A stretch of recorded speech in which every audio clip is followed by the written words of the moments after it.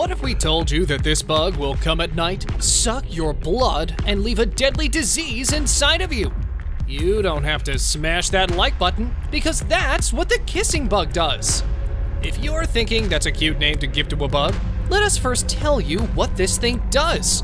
The kissing bug, also known as the vampire bugs, are only active at night. There are more than 130 species of them, and all of them feed on the blood of animals. They are mainly found in South and North America, but some species have been found in Africa, Asia, and Australia. These bugs usually live in dark places during the day, and they feed during nighttime. Because the only parts of people that are uncovered when sleeping are the heads and hands, this is where these bugs will leave their bite. They will suck the blood with a painless bite that's so painless you will not even detect them. This wouldn't be too bad, but the kissing bug transmits the Chagas disease, and because the symptoms of the disease are mild in the beginning, it's difficult to detect before it's too late. Some people swell up after the bug bite, which could be a good indicator as it tells the individual they've been kissed while sleeping. Generally found in the forests of Central and South America, the bullet ant has the most painful sting of any insect on the planet. On the Schmidt's Sting Pain Index, they rate at 4+. And according to Schmidt, that would be like walking over flaming charcoal with a 3-inch nail in your heel. Okay, thanks for the nightmares. Unlike regular ants, these guys can grow to be up to 1.2 inches or 3 centimeters in length. They have a reddish-black exoskeleton, and they are predators by nature. As soon as people hear the word bullet ant, they think these animals hunt down humans and sting them to death. They are not at all aggressive, unless you attack their nests, at which point you will feel every single bite of those mandibles. Weird as it may sound, some cultures and tribes across Southern America use them to smash that like button just like you should do if you haven't done so already. But no, in all seriousness, they use the bullet ants during initiation rituals. In other words, before a teenage boy could be considered a male, they will have to put their hands in banana leaves filled with these ants. And they don't just keep their hand in there steadily. They have to dance with the elders and not pass out. If they do pass out, they are not worthy of becoming men, and the ritual will be postponed for later. Bullet ants might not be aggressive, but that's why we have fire ants. They are usually distributed in the southern and western states of the US, and they can be very dangerous. You will know fire ants are in the area if you see a 1 foot or 30 centimeter high mound. And if you observe them up close, you will notice that their anthill doesn't have just one entrance. They have several of them. Whatever you do, do not touch or mess with their mound. If you do, prepare to have 200,000 ants swarm your body and sting incessantly. The ants are very aggressive, and instead of stinging repeatedly, they will bite once and latch onto your skin, then sting you rapidly several times in the same spot.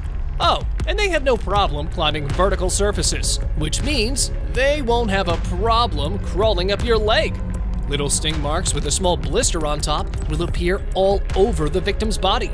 The blisters will last up to a week, and you will feel a tingling and burning sensation in the region. Those who are allergic to fire ants should seek immediate medical help.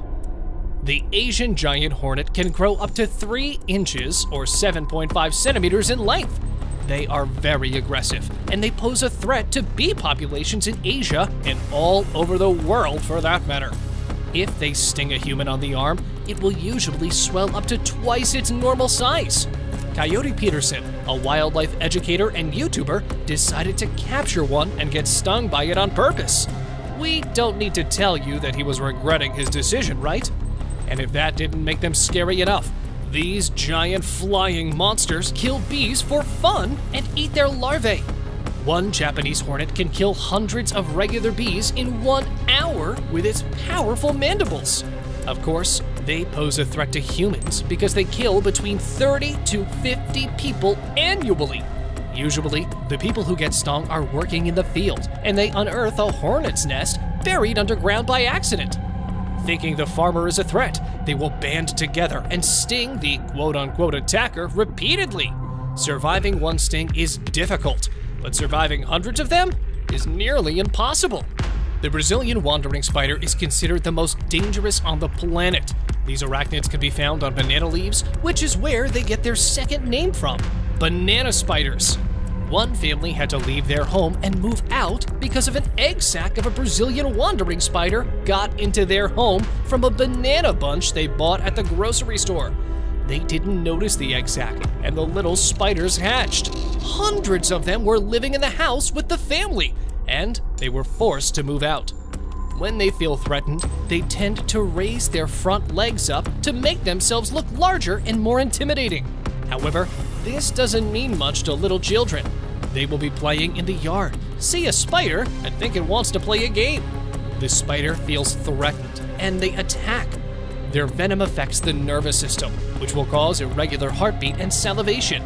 The venom is very potent to young children, and it is extremely dangerous. Oftentimes, the young who are bitten don't survive the incident. These little creatures have been with us since ancient times. They are called earwigs, not because they wear little wigs like 18th century judges, but because they wiggle and move around inside your ear. The French call them ear piercers. The Germans have a special name which translates to earworm, and the Russians have named them ear turners. Whatever the name may be, these little guys are the stuff of nightmares. Or so we thought. You see, the earwigs get a bad reputation for crawling inside human ears.